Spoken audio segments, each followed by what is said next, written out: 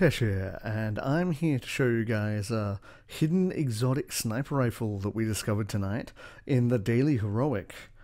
It's Lost to Souls, I believe. I'll correct it if it's wrong. But yeah, so here it is. It's basically Black Hammer 2.0, and it's amazing. And it's going to speed up the raid immensely. It's got all the same perks. It's got mulligan. It's got everything. And yeah, it's also beautiful and sounds amazing. It's been given the exotic overhaul, and I love it. But yeah, it can be infused, as you can see there, and it's 310 by default, which is awesome. Well, yeah, now you'll notice the background change. We wiped once. If you get to the 10-minute mark, you'll understand that later. That means it'll just take you straight to orbit. So here's our actual run that we did. Now the idea is you have to get to the door as fast as possible. Now we don't know if it's actually getting there as fast as possible that causes it to stay open or not wiping. To be safe, do both these things. So you have to go through the mission like normal. Just rush through. We avoided all enemies, getting all the way to the end. Try not to get slowed by the wizard. They are quite annoying with that. But you just keep going all the way to the end, and it's the same as the mission as always. There'll be an ogre in the last room you need to kill. If you, well, not kill, you've got to bring him down to 25% health, so staggering is the best thing. Snipe is what we used. I actually ran out of ammo here because I stupidly didn't watch my ammo. So make sure you have sniper ammo here to try and keep him low. And as soon as he's at 25%, everything else in the room despawns. Then you grab the crystal, get ready, wait for the little cutscene to play. Unfortunately, it is annoyingly long. We were just standing here running at the wall waiting for it to open. Now, True Heal's our hunter. He was going to run ahead and grab the orb. He was actually fast enough to lock us out of the room, but that doesn't matter. You get teleported in anyway. But none of these enemies need to die. The only things you need to do is get the orbs to the doors to unlock them. Now, you only go through 2 of the locked doors. You go through the first one, which is in this room here. You bring 1 relic over to it and open the door. Once it's open, you rush through, and there are 2 relics, one to your right up there and one to your left underneath, which is what True grabbed. Now, I died here. You can die, you just don't want to wipe. So what we did is my friend used me as a shield to get the orb in, and then we waited for the door to open, and we went through as fast as possible. Now here's where it changes. You'll notice I go straight ahead into this doorway. This door will be open, but only if you've done this fast or haven't died. We're not sure which. But yeah, so once you hear that little thing where the ghost says that he gets a fall in distress signal, you come up here and you have to clear the ship as taken as fast as possible. You get given a 10-minute timer. You'll see it up in the left-hand corner up there. We use our supers as much as we can.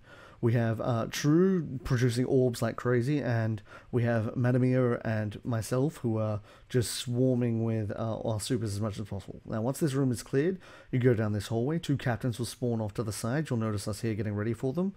As soon as those captains and their vandals are dead, the middle door opens, and you go into this room.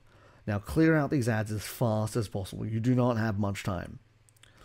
So you say it says 8 minutes 43 seconds now. Now, that may seem at a lot of time, but that fight at the end actually can be quite brutal.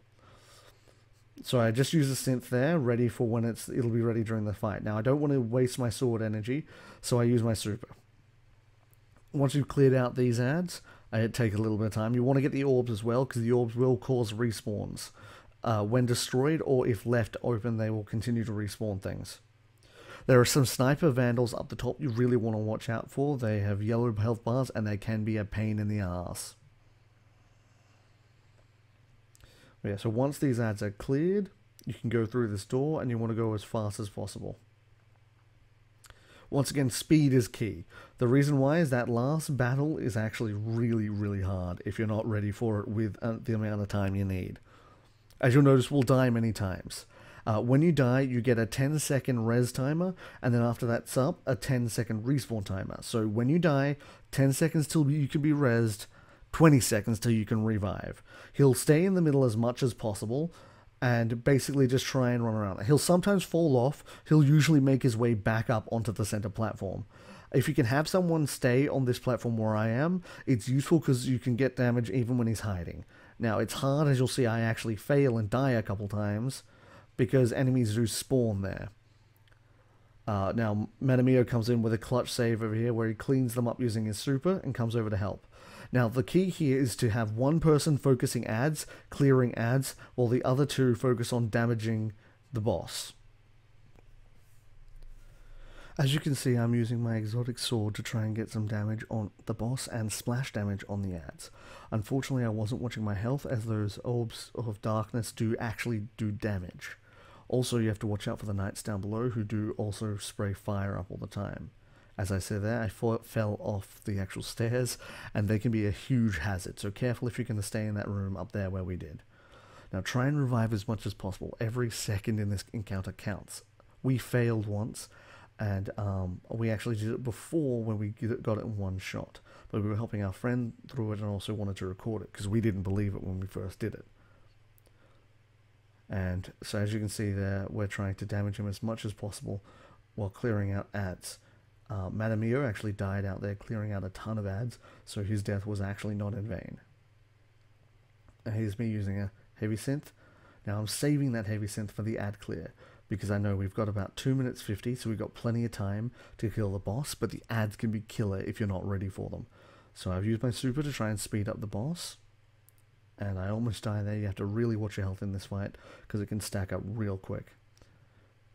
And as soon as the boss is down, as you'll see here, I open up my sword and just go to town.